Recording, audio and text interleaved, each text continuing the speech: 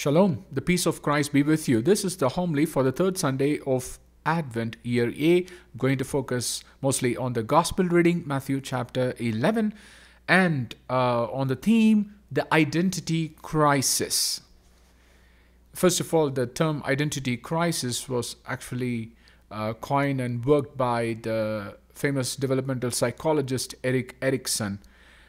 He believed that the formation of identity was one of the most important parts of a person's life. What is an identity crisis? I have two questions for you. Pause for a while and then answer the question. Are you unsure of your role in life? Number two, do you feel like you don't know the real you?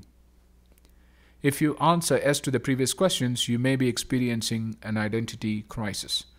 People tend to experience them at various points throughout life. Throughout life, it is not just for teenagers. Particularly at points of great changes, including losing or starting a job, beginning a new relationship, ending a marriage or partnership, having a child, losing a loved one, moving, experiencing a traumatic event, learning about a health condition. So identity crises are also common among people with mental illnesses, including depression, codependence, bipolar disorder, or borderline personality disorder. So identity crisis, everyone experiences in their life, most of them.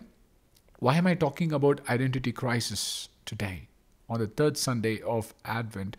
It's supposed to be a joyful Sunday, Gaudete Sunday. Let me take you to the Gospel reading.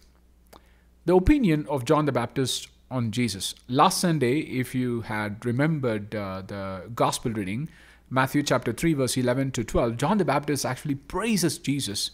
He says, I'm baptizing you with water for repentance, but the one who is coming after me is mightier than I. I'm not worthy to carry his sandals. This is the last Sunday Gospel reading, Matthew chapter 3. Look at this Sunday, chapter 11 verse 2 to 3. Are you the one who is to come, or should we look for another? So, what happened? It appears as if John the Baptist's opinion about Jesus has changed. So, what's the reason behind it? We don't call John the Baptist doubting John the Baptist because he questioned. We always call Thomas doubting Thomas. I don't know why we don't do that. Probably because the truth is different.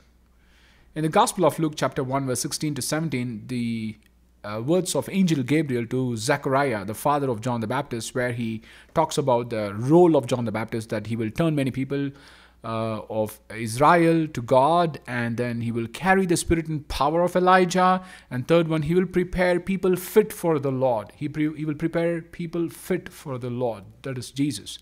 So exactly that is what John the Baptist did. John 1 verse 35, we read, the next day John was there again with two of his disciples, that is Andrew and John the evangelist. Both of them became apostles of Jesus. Not just them, their brothers also, Peter and James, they followed Jesus. They became apostles of Jesus. So in that case, he actually fulfilled his role, John the Baptist.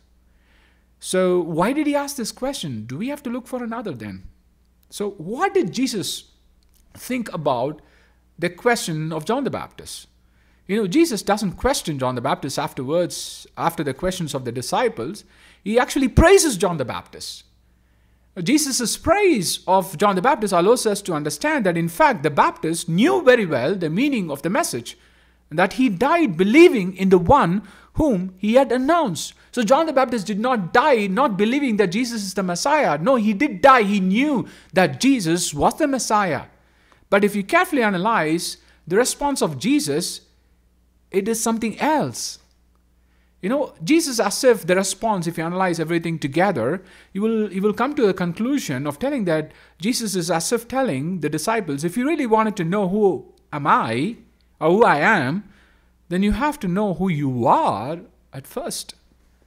Because, let's say, the identity of Jesus. John the Baptist asks this question, are you the one who is to come, or should we look for another? Look at the response of Jesus.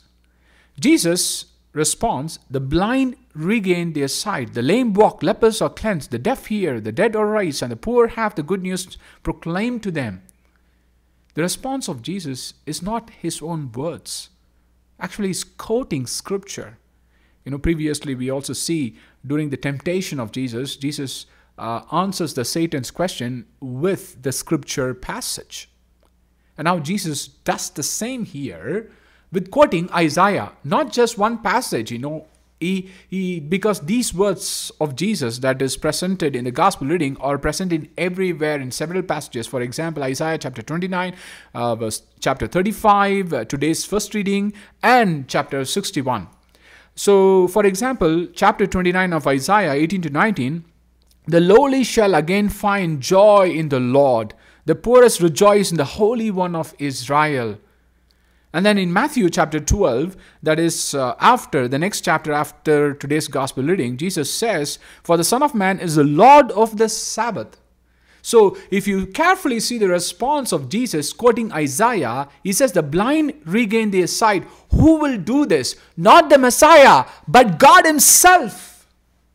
So if you read further the question in today's gospel reading, when John heard in prison of the works of the Messiah.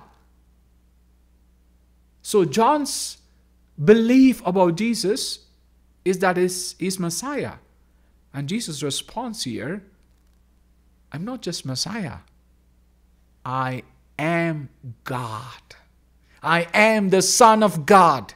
That is the response of Jesus here. He's saying the identity of Jesus, that is not just a Messiah, not just a prophet, he is God himself. My dear brothers and sisters, Islam recognizes Jesus as a prophet. But Jesus claims here, not just a prophet, he's God himself. The 1.3 billion people believe erroneously that Jesus is just a prophet. He's not just a prophet. He's the Son of God. He's God himself. That is what he claims here in this passage. So now Jesus questions back. He once again responds with the scripture. In Matthew chapter 11 verse 10, he says, "This is the one about whom it is written, Behold, I am sending my messenger ahead of you. He will prepare your way before you." He's quoting Malachi chapter 1 verse 1.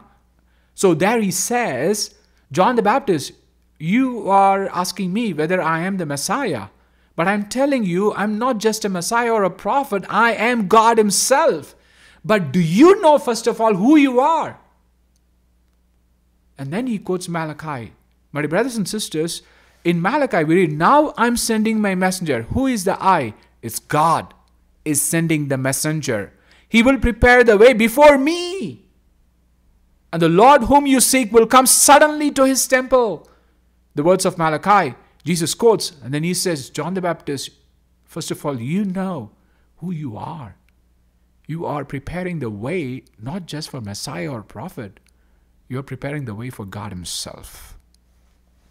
So Jesus teaches the disciples and reveals the identity of John the Baptist. My dear brothers and sisters, what is the solution to identity crisis? In the beginning, I told you so many identity crises people face. So according to the research, there is a good reason to overcome an identity crisis. Researchers have found that those who have made a strong commitment to an identity tend to be happier and healthier than those who have not. A strong commitment to an identity. Today, unfortunately, because of the philosophy of reductionism, people have reduced their whole identity to their sexual orientation. But your identity is much bigger. In Genesis chapter 1 verse 27, God created mankind in his image. And furthermore, in Genesis chapter 5 verse 1 to 3 explains, this is the record of the descendants of Adam. When God created human beings, he made them in the likeness of God. He created them male and female. When they were created, he blessed them and named them humankind. Adam was 130 years old when he begot a son in his likeness after his image, and he named him Seth. What is the image and likeness of God? That is our identity. That is a human identity. What is the image and likeness of God? It is that we are children of God. That is why in verse 3 we read, Adam begot a son in his likeness after his image. His sonship, Seth. His fathership, the fatherhood. That is our identity, that we are children of God. That is the image and likeness of God, my dear brothers and sisters. Vatican II document Gaudium et Spes states in Article 36, for without the Creator, the creature would disappear. When God is forgotten, the creature itself grows unintelligible. When we reduce our identity to our sexual orientation, what we actually deny is the Creator. My dear brothers and sisters, when we deny the Creator, the creature would disappear. When God is forgotten, the creature itself grows unintelligible. That is what happens exactly now.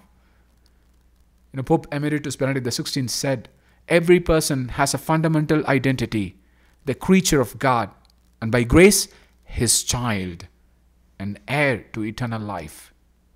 My dear brothers and sisters, our identity is that we are children of God, not slaves of God like Islam claims. No, we are children of God. God is our Father.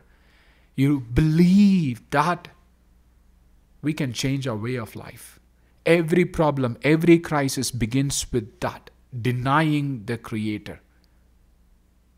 And as Gaudium et Spes says very clearly, for without the Creator, the creature would disappear. When God is forgotten, the creature itself grows unintelligible. Amen.